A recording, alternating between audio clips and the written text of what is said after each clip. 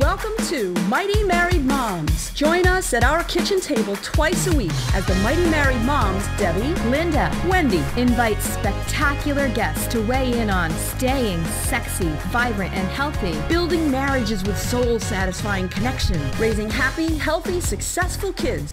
Conversations with Mighty Married Moms will bring you closer to the life you really want. Episode 82. Today's show is brought to you by Deborah C. Owen, Family and Life Coach at youcanraisegreatkids.com. If you are tired of worrying about the choices your kid is making, or tired of the stress of constantly arguing with your kids, or them arguing with each other, then don't wait until you are truly desperate. Get the help you and your family need and deserve today. Connect with your kids with calm compassion.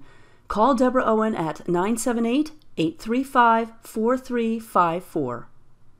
Hi everyone, welcome back to Mighty Married Moms. We are going to tell you about this great conversation that we just had with Stephanie O'Day from stephanieodea.com. And let me spell that for you. It's StephanieOdea.com, Stephanie O'Day. And we talked to her about crockpot cookery and getting organized as a mom, and how actually those two really go together. Right. Yes, they do. Absolutely. Yeah. I'm sure that all moms out there can agree that probably one of the toughest things about being a mom is organizing all of those meals. Oh my and gosh. making sure that your kids are eating healthy, and it's really a lot of work. It's a lot of work to include, the vegetable and all the stuff that they're supposed to be eating, get them to eat it amidst your busy life and all the things that they have to do. Yeah. You have to take them to, and the evening sort of, when kids are younger, and even when they're older, they just get more stressed out at the end of the day, right? They have that time, and it's always around dinner time that it's kind of, we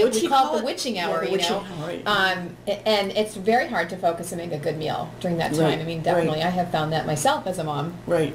I can't tell you how many times I walk into the kitchen at 5:30 and I say, what do we have in the freezer? What can I throw together now? Exactly. I do that day after day after day. Right. And it sure would be nice to have something to ready open up a pot that's already steamy and warm and lovely. I've done it sometimes, but it does take preparation. Right.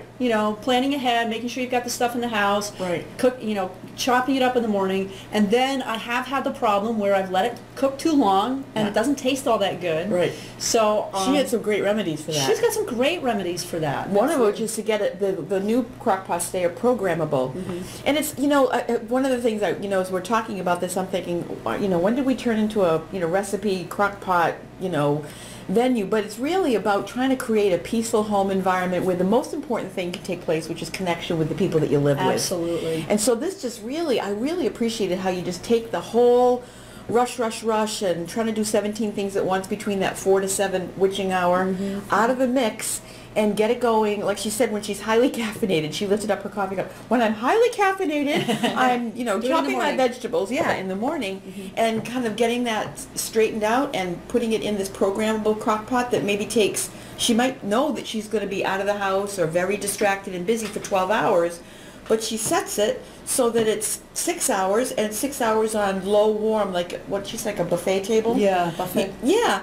so that it's like just so smart, and it's just a way of saying what's first things first, and this is a great tool to help us kind of get to that life that we really want to have, which is what we're all about here. Absolutely. What we're all about. So I really appreciate everything that she had to say. She's gone around the block, and she's gotten a couple of books, right? Yeah, several cooking books. Yep.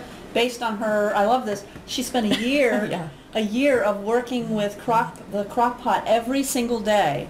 And so it was a leap year, so she said she had 366 days to do this, and she blogged about it as she went, and ended up, as she said, with a little over 300 recipes that she thought were good. So, but good for her for experimenting. What I heard her say was 300 recipes that she wrote. Like she might have done 65 that were kind of the ones that are all out there on Pinterest or wherever you're going to find your crock pot recipes.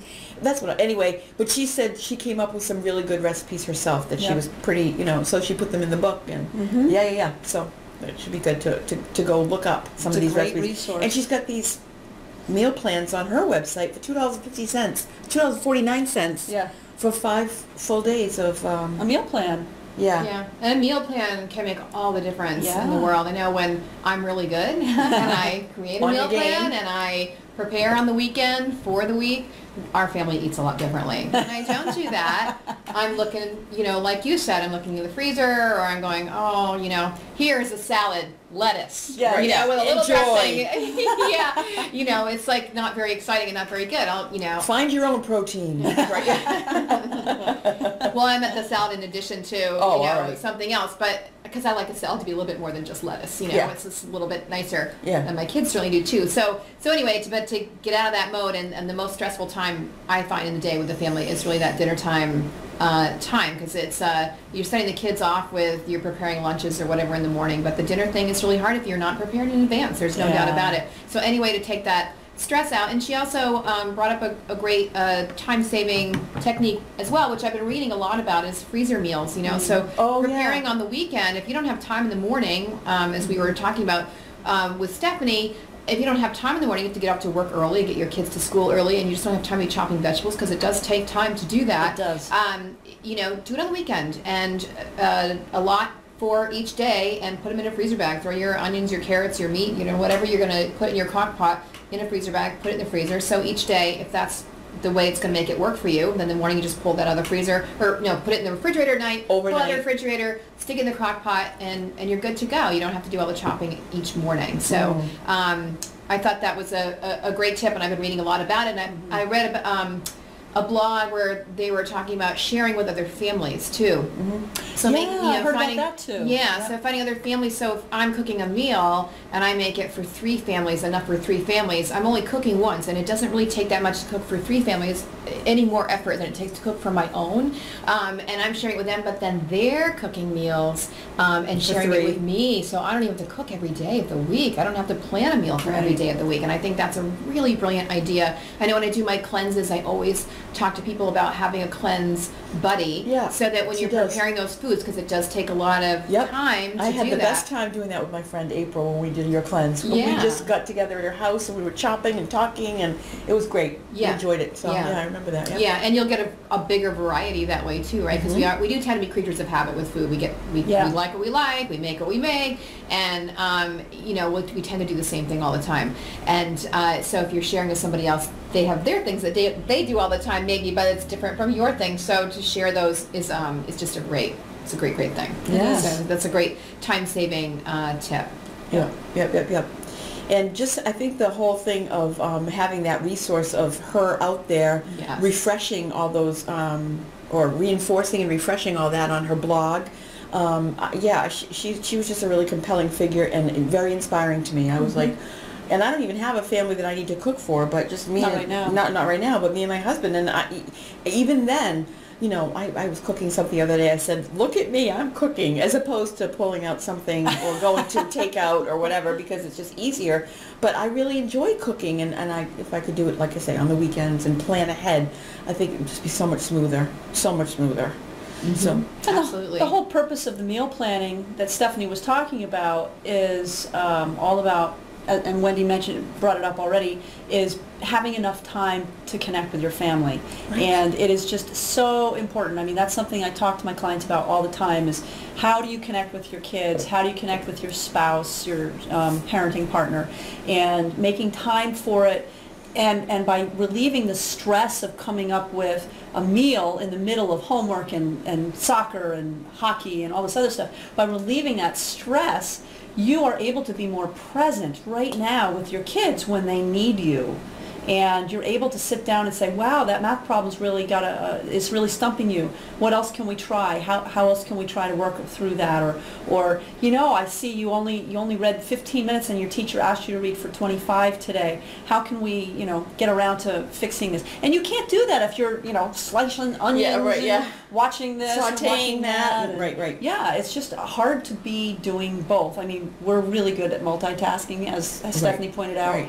And there have been plenty of times when I had kids at home and I would be doing 15 things at once and everything would come out just right. I go, yes, I am awesome at this. And then the next day it would just totally flop. So So I've burned a lot of things lately. Oh, I've burned things all the time. My kid, More than I don't know used if to. my kids are listening to this, but if you are, I'm sorry about all those burned grilled cheese sandwiches. Sorry. I know. We've scraped it yes. off, right? Maybe they won't notice if I scrape the black off. Yeah, right, yeah. Flip I'm it sure on it the won't better taste side. that right, yeah. There you I'm go. going to show you the golden part on How top. hard is it to make a grilled cheese sandwich? I We're know. crying out loud. I've burned Well, so many of them. it's very easy if you're focusing just on that, but Right, if you're trying to do 3 other things. Standing over that, yeah, right. Oh yeah, the sandwich. I can smell it. Oh, that shouldn't be happening. No. Yeah, right. Mm. So yeah, but anyway, that certainly will relieve a lot of those disasters, Right.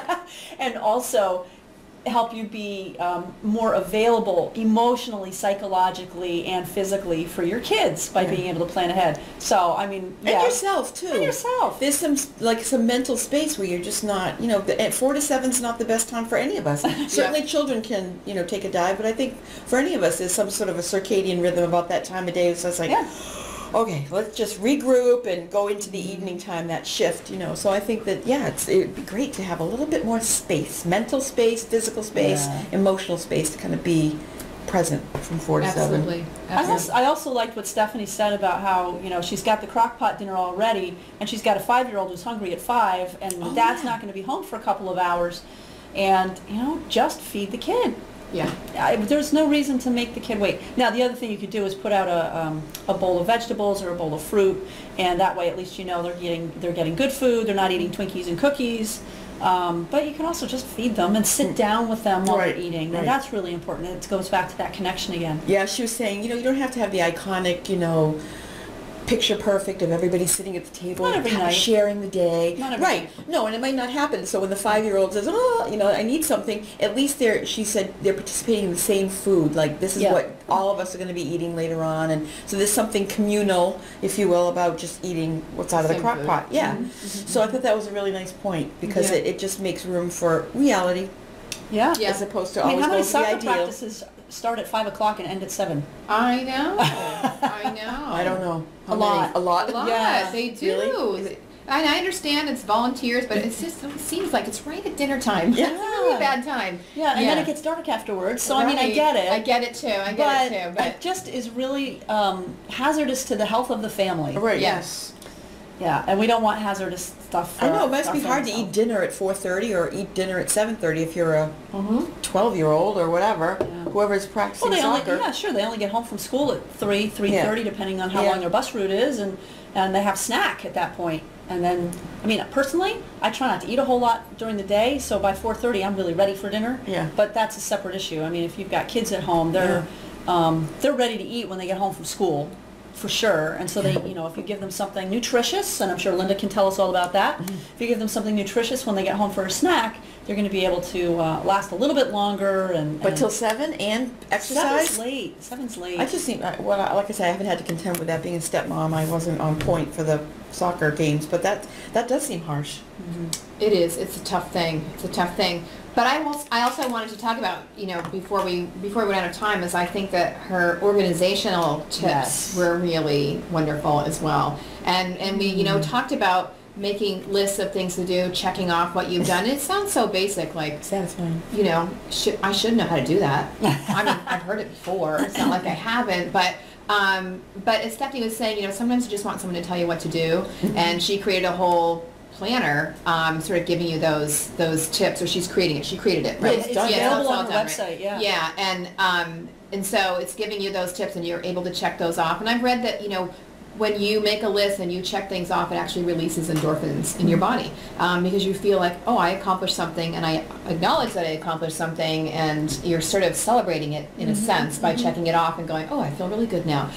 So you really do. It really does create Gives something you some actual relief. physical in there. And so she talked a lot about that, and that's something that she helps people with as well, is how to stay organized in every area, not just, with your cooking. The cooking is a big, huge thing, because our whole family life is really surrounded around our foods that we're eating, the several meals a day, but that she put it into other areas of your life as well. So I think that's really key, and I've heard it from numerous successful people. You plan your day the night before, check it off the next day, you're going to get way more accomplished. Done. If you know where you're going you'll get there. If you don't know where you're going, you'll get there. You'll get there. You won't get anywhere. Yeah. You'll get there. Yeah. Yeah. If you don't know where you're going, you'll get there too. Yeah, yeah. Which is nowhere. Yeah. Nowhere, yeah. Yeah. And I'll even add to that a little bit, Linda, and just say that something that's been working well for me when I do it is to Qualified. identify, the top 1, 2, or 3 things that must happen tomorrow. Yeah. And do that before. Oh, and this is key too. Plan your day the night before and right before you go to bed. Because what will happen is your brain will be thinking about it while you're asleep and helping you. Like sometimes I'll be thinking about a blog post I need to write or a person I need to contact, but I'm not quite sure what I'm going to say in the email or something like that. And if that's one of my top 3 things that I need to get done, Your brain is working on it? yeah, your brain works on it while you're asleep. I like you that. plan it the night before, and then first thing the next morning, I have my exercise routine and meditation and stuff like that. But as soon as I'm ready to do my work, that's the first thing I'll do. Mm-hmm. And my subconscious mind has helped me organize it and figure out what I'm going to write or say or something like that. That's a good tip. Which is I like that. really useful. Yeah. I like that So a lot. get organized Yeah. the night before. But that's really important. Right. It's really important. And, and I do think that the cooking goes into the whole planning and organization thing. Yeah. Bring some sanity Bring some sanity into your where life. you can, try to wrestle with it. And she kind of put it out there.